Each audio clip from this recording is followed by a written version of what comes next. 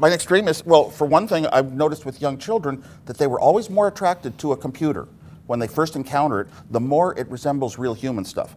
And we got up to the point where voice can sound like a human voice.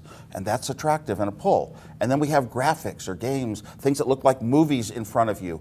But could a computer be a teacher? I thought about that quite a bit. And what's the difference between a human teacher and a computer teacher? The computer teacher is a real smart animated book, and it can correct you when you're wrong, but it doesn't sort of sense your emotions. It doesn't sense if you're having a good day. It doesn't ask you, how was the party the other day? Did, Jimmy have a good birthday party, whatever, your brother.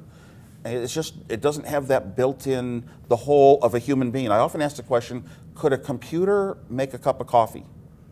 Okay, you could come into my house, and maybe you could make a cup of coffee, and I could go into yours, and I might be able to. I might succeed, I might have to ask some questions, but when is a computer ever going to get to that level? And if you analyze all the steps you had to do to walk, to know what kitchens are, you got that from years of life, of living around kitchens, to know what a coffee machine might be, to kind of look at it and look for clues like words, to look in drawers for pieces that might fit in them, and what the whole process. A lot of those things, what a human being is. I like that AI is test. so far above anything we've ever done. So. Yeah, and that's every time we take a step closer to making a computer that human, it's a good step. Well, 15 years ago, right? How would you get an answer to a question?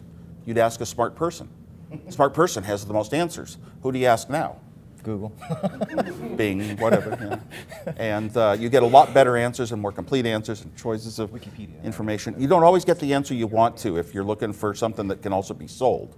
People want to sell it to you more than they want to give you the answer you want. But it's sort of like they talk about the internet having numbers of nodes approaching the order of magnitude of the number of neurons in a brain, and the number of network connections approaching the number of synapse junctions.